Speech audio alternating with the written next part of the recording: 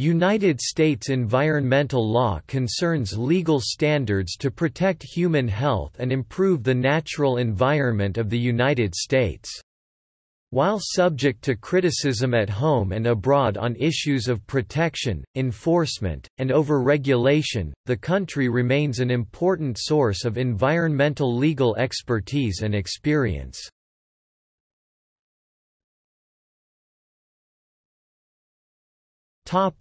Scope. The United States Congress has enacted federal statutes intended to address pollution control and remediation, including for example the Clean Air Act (air pollution), the Clean Water Act (water pollution), and the Comprehensive Environmental Response, Compensation, and Liability Act (CERCLA), or Superfund contaminated site cleanup. There are also federal laws governing natural resources use and biodiversity which are strongly influenced by environmental principles, including the Endangered Species Act, National Forest Management Act, and Coastal Zone Management Act. The National Environmental Policy Act, governing environmental impact review in actions undertaken or approved by the U.S. federal government, may implicate all of these areas.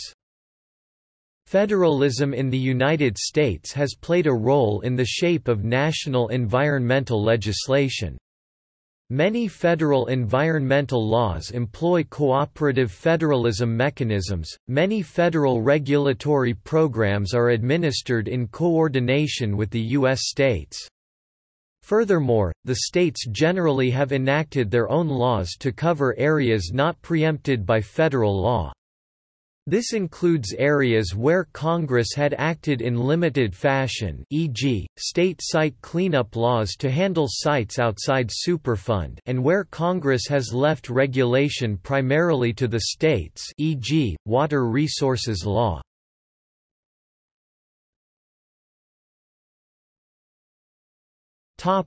History.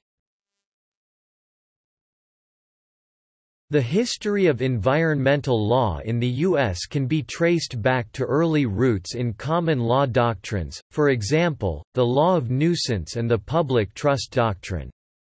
The first environmental statute was the Rivers and Harbors Act of 1899, which has been largely superseded by the Clean Water Act (CWA).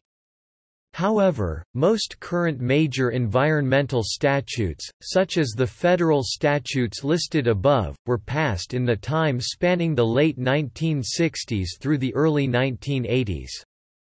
Prior to the passage of these statutes, most federal environmental laws were not nearly as comprehensive.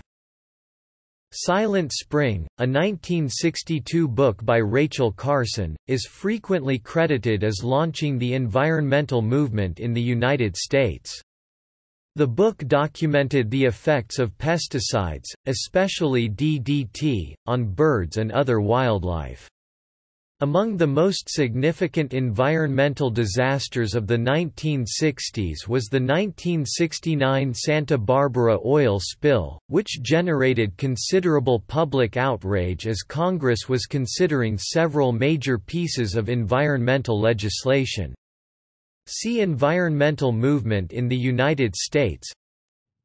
One lawsuit that has been widely recognized as one of the earliest environmental cases is Scenic Hudson Preservation Conference v. Federal Power Commission, decided in 1965 by the Second Circuit Court of Appeals, prior to passage of the major federal environmental statutes. The case helped halt the construction of a power plant on Storm King Mountain in New York State. The case has been described as giving birth to environmental litigation and helping create the legal doctrine of standing to bring environmental claims. The Scenic Hudson case also is said to have helped inspire the passage of the National Environmental Policy Act (NEPA), and the creation of such environmental advocacy groups as the Natural Resources Defense Council.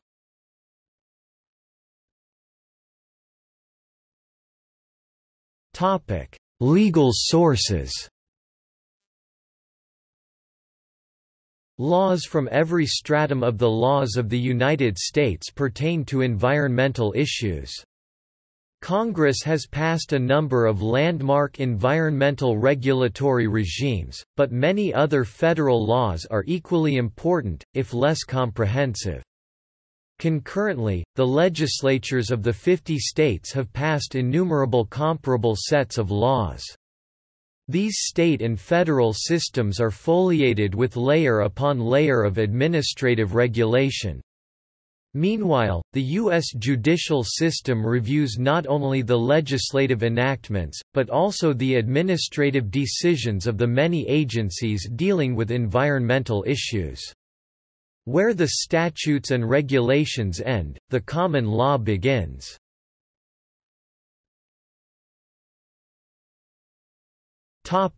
Federal statutes.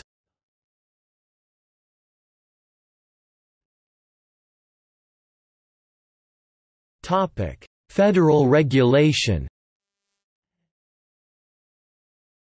Consistent with the federal statutes that they administer, U.S. federal agencies promulgate regulations in the Code of Federal Regulations that fill out the broad programs enacted by Congress. Primary among these is Title 40 of the Code of Federal Regulations, containing the regulations of the Environmental Protection Agency (EPA). Other important CFR sections include Title 10 Energy, Title 18 Conservation of Power and Water Resources, Title 21 Food and Drugs, Title 33 Navigable Waters, Title 36 Parks, Forests and Public Property, Title 43 Public Lands, Interior, and Title 50 Wildlife and Fisheries.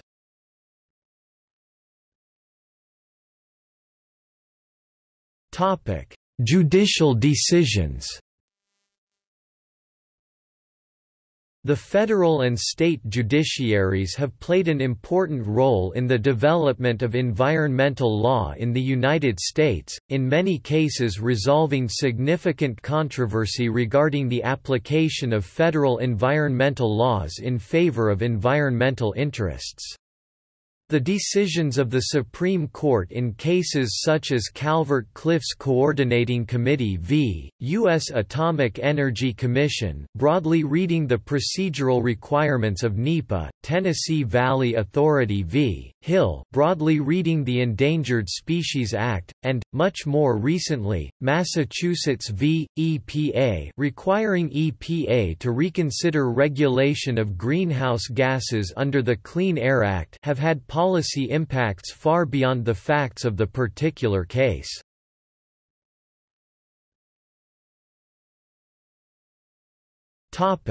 Common law. The common law of tort is an important tool for the resolution of environmental disputes that fall beyond the confines of regulated activity. Prior to the modern proliferation of environmental regulation, the doctrines of nuisance, public or private, trespass, negligence, and strict liability apportioned harm and assigned liability for activities that today would be considered pollution and likely governed by regulatory regimes. These doctrines remain relevant, and most recently have been used by plaintiffs seeking to impose liability for the consequences of global climate change. The common law also continues to play a leading role in American water law, in the doctrines of riparian rights and prior appropriation.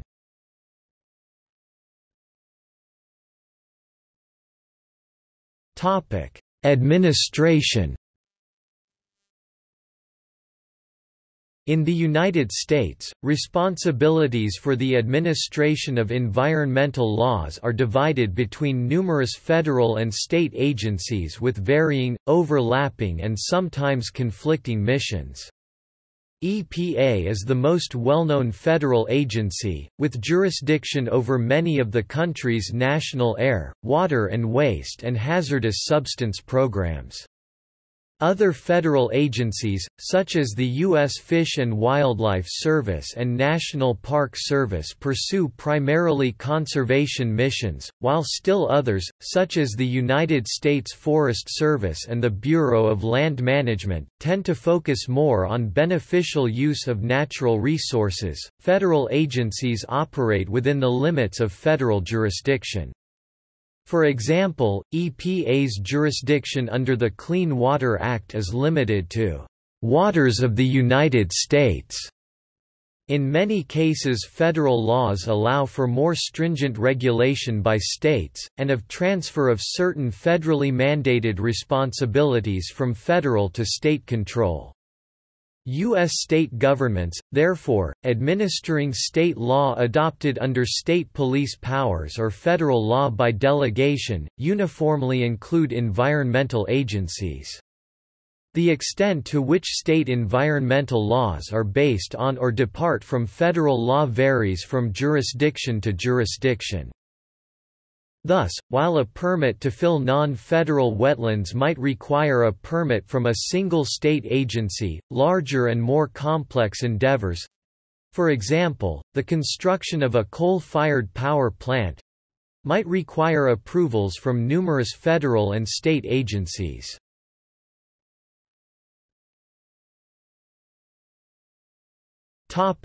Enforcement.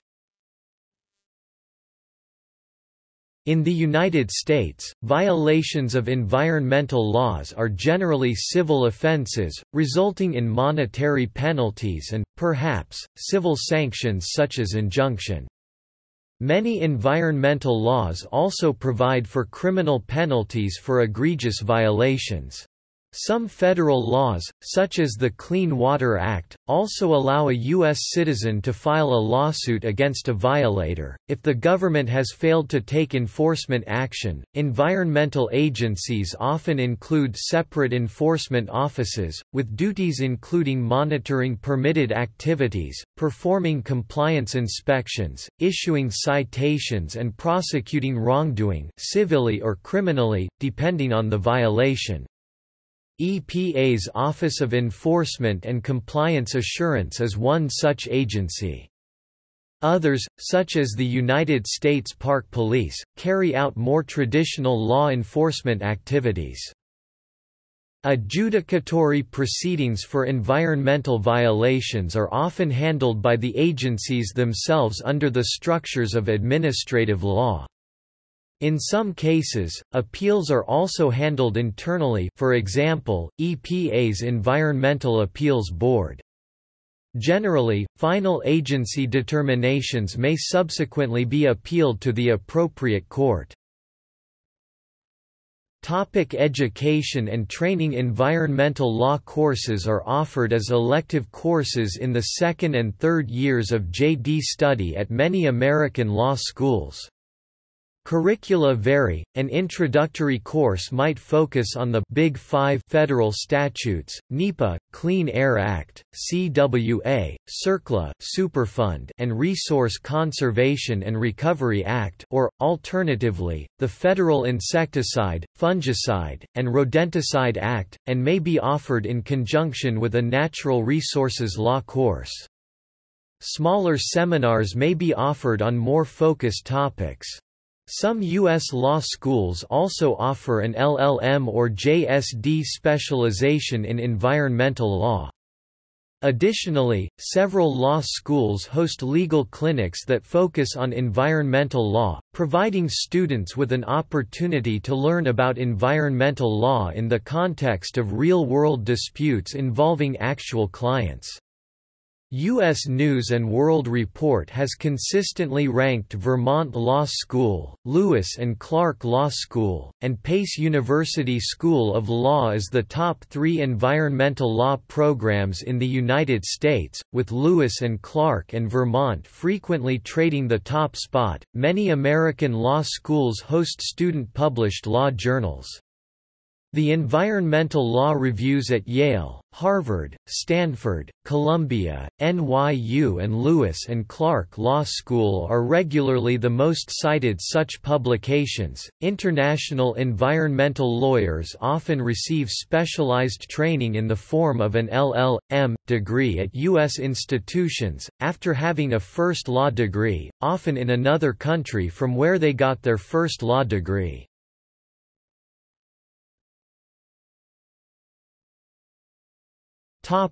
Environmental protection.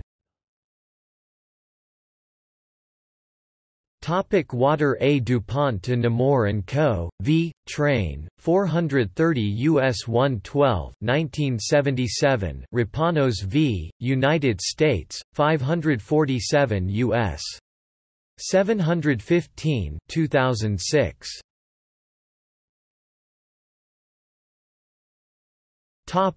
Air pollution. Union Elec. Co. v. EPA, 427 U.S. 246 1976. Chevron USA v. Natural Resources Defense Council, 467 U.S. 837 1984. Massachusetts v. Environmental Protection Agency, 549 U.S. 497 2007.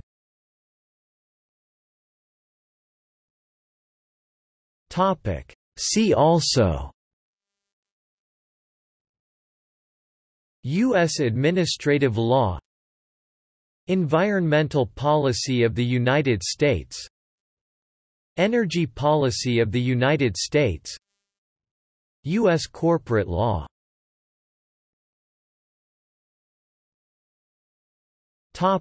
Notes.